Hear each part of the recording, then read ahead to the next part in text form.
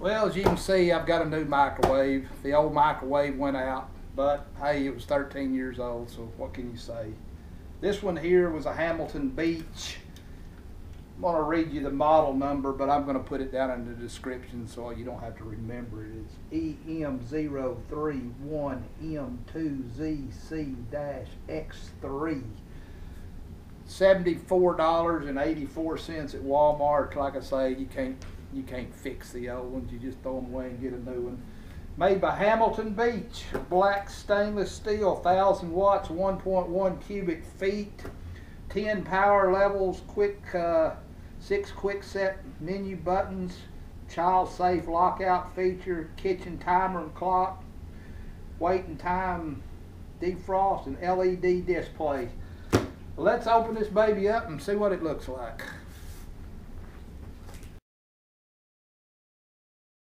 And if I didn't mention, there's the plate right here on top. It's a carousel.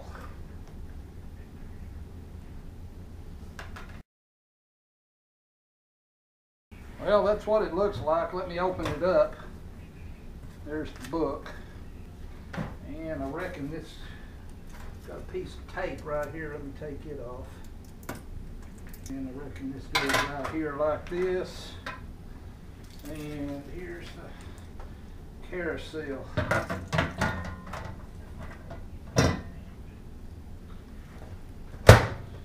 Alright, I'm going to go plug it in and put it on the counter, and we'll turn it on and see what we think. Alright, before I show you a little bit about it, let me tell you the dimensions. It's 20.2 wide, 17.1 deep, and 12.1 high. I've already got the clock set the clock. You just push the clock button, then type in, I've typed in 0439 and hit clock again. It went right there to it. Say you want 1 minute, just push 1, start, it goes right in. You want to stop it, hit stop, hold it again, clear. If you want 30 seconds, you push that button right there, start 30 seconds. If you want to add 30 seconds, push it again, it adds 30 seconds to it. Stop, clear it. What if you want 15 seconds? Time cook, 15, start. I want to add 30 seconds to it, hit 30.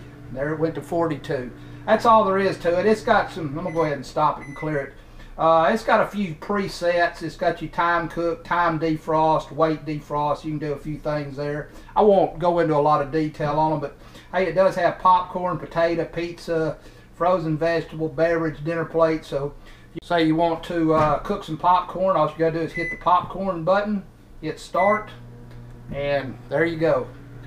Stop it, hit the stop button. You want to clear it, hold that in, hits clear.